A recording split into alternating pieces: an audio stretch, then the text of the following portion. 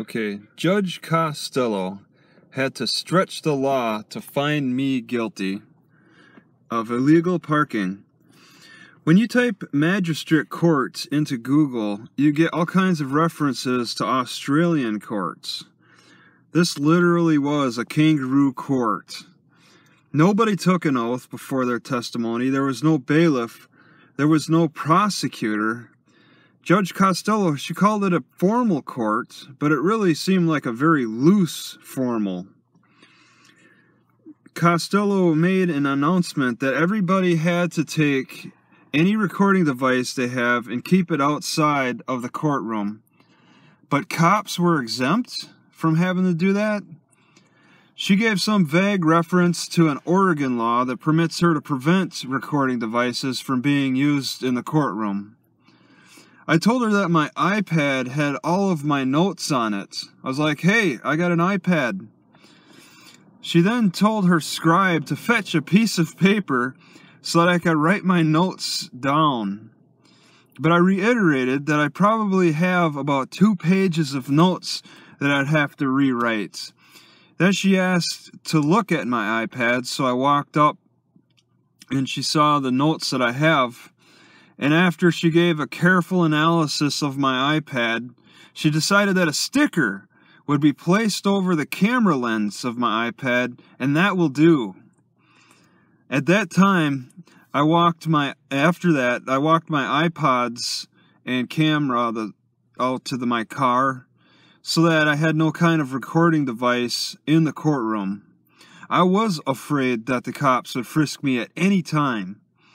Many courts make sure to check your bags and your person with those electronic scanners before you enter the courtroom. They didn't do that at this courtroom, but I was afraid it would just happen spontaneously. Let me take a minute to mention that the mayor, Catherine Simonetti, also sat in on my trial as a part of the audience. There's also the police chief, Scot Sanders, several other cops, whom I'm not familiar with, and then the witnesses, Trevor, Sanny, the park host, Mr. Cooper, and the public works director, Kevin Urban. Also, there were 2 or 3 other people there to witness the events. There was only one other person at the trial who was pleading on that day in the same situation as me. I get the feeling that either not too many people get tickets or very few people dispute their tickets. Court was only held once a month. My guess is it's the latter, that very few dispute tickets in this court. People probably know how corrupt this judicial system is, and not every system is like that. In this town, it's pretty corrupt. The police give a strong impression that they actually run the city government. If you have any questions about the city at City Hall, you go to the police desk. If you have any questions about the city, you go to the police desk for those questions. And there's a good chance you won't be satisfied with their answers. Between the 2 of us defendants who were there, I was chosen first simply because I put my name on the sign-in list first. My trial may have lasted about 45 minutes, while the other guy only needed 3 minutes after me. Looking back, I kind of feel bad about making him sit through the whole trial. I believe his charge was illegal camping. I've talked to him. I was called and approached to a desk in front of the judge. The 3 witnesses or accusers sat in a long desk to my left. The room isn't exactly designed for court hearings. It's more designed for the city council meetings, I believe. Judge Costello mentioned rules and gave further warnings about recordings in the courtroom. She was very adamant about those pesky recording devices. I offered to let anybody search me for a recording device. She repeated her warning again, and again I said that she could have someone search me. It felt a little like being in a gangster movie where the gangster was worried about someone wearing a wire. I told her that I'm new to the court procedures, that I would have gotten a public defender if I could have. But this kind of charge apparently does not warrant a public defender. That is probably what allows the judge to be so biased, because it operates under the radar of need for public defenders. Judge Costello said that the claimants give their testimony first, then I can ask them questions, then I give my testimony, then they can ask me questions, then they give their final statements, then I give my final statements, and then she decides. So Trevor talks first about how he interacted during the event. I have it all on video, so there really isn't much to add there. Then Camp host Cooper speaks. And this is where the lying is brought to obscene levels. He claimed I looked like I stole a car, bounced back and forth between the front and the back. Car hood was up for 30 minutes, probably. I had a hand wrapped in a jacket. He claimed to offer me a jump. I worked on car for 30 minutes. Trevor showed up. He called Trevor. Trevor showed up. Cooper explained everything to the cop away from me. Then Trevor came over and talked to me. After Trevor gave me a ticket, he left. And this is all testimony from Cooper. Another car showed up, and I worked on my car for another 30 minutes with this other person who showed up. Cooper was about to call the cops again, but I left too quickly for him with the other guy after we got done working on the car. Camp host Cooper said he couldn't even work on his own car in the parking lot. There used to be some kind of business on the other side of the street, and people would come over to the Sturdivant Park and do oil changes. Then the park manager, Kevin Urban, talked about how he was on the radio with Trevor and interpreted the city ordinance for illegal parking. Then came my chance to question the three subjects. I started with Trevor, but only asked a few questions, which didn't seem all that revealing. Our interaction is all on video. I quickly moved to camp host Cooper and asked what kind of medications he was on.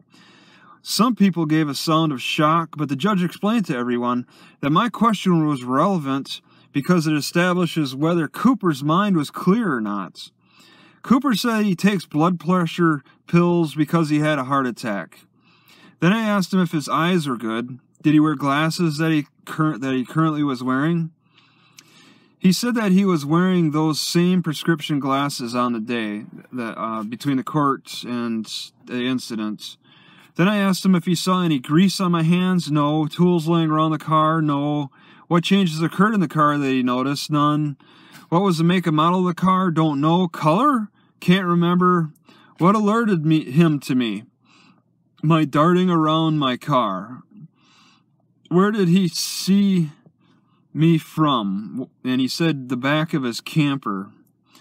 I noticed many memory errors in his judgment of the situation, but I may not have communicated his lack of memory or spotty memory clearly enough to the courts. I had no questions for Keith Urban, but in hindsight and retrospect, he was the guy to ask about the ordinance interpretation since he talked about it, and that's what the judge wants you to focus your questions on, their testimony. The judge, based on their testimony, and I didn't ask him anything about how he interpreted the ordinance. I didn't question it at all, and I kind of wish I would have done that. That would have made for a better discussion over the very ordinance that I was being charged with.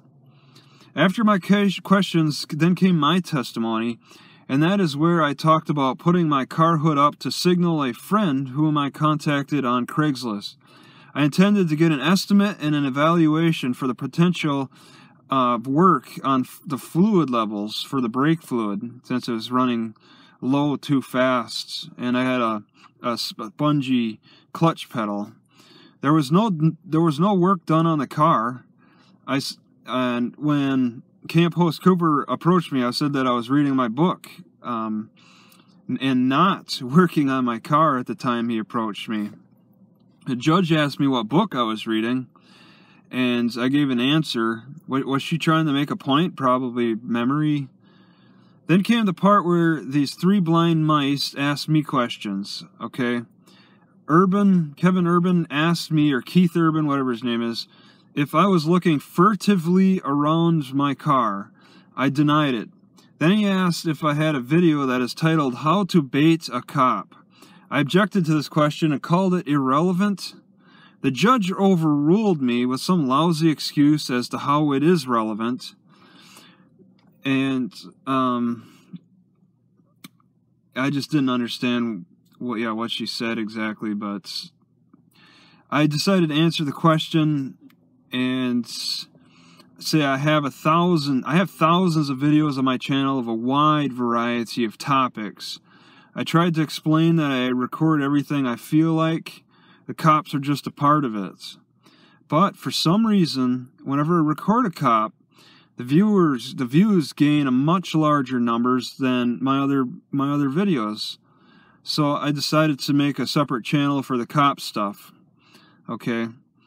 And yeah, with cop baiting, I go into further explanation. I may have had a video on how to bait a cop, but there really isn't anything that is damaging to the police in the video. I explained that my very lifestyle of traveling and sleeping on my car puts me in danger of cops approaching and asking me questions very frequently. So I've decided to record the interactions and also have fun with the titling. In the end, Judge Costello ruled in favor of the plaintiffs for $50. She didn't care about the wording of the ordinance, so I failed on that. She didn't want to talk about the ordinance at all. Instead, she focused on who was more credible, okay, to her, and also my cop baiting videos. She said that cop baiting is a very serious matter and no one should intentionally put the lives of cops in danger for the entertainment of a video. So that's what I have written here. And after the ruling, she banged the gavel. That was it. You can make your payment at this cashier guy, but I didn't pay a dime. I guess I kind of argued with the guy because the police chief then whined to the judge that I was being rude to the finance guy. So he got her to like call me back to her, the judge. So the chief came to me and was like, the judge wants to see you again. So I walk over to her and she was like, you need to treat my cashier guy with respect and not be abrasive and all that. And then that's when I started asking her about the questions. How can I look up my name on the internet and see, you know, how much is owed? And then she explained, well, you're not on the criminal record, you're on a different type of record.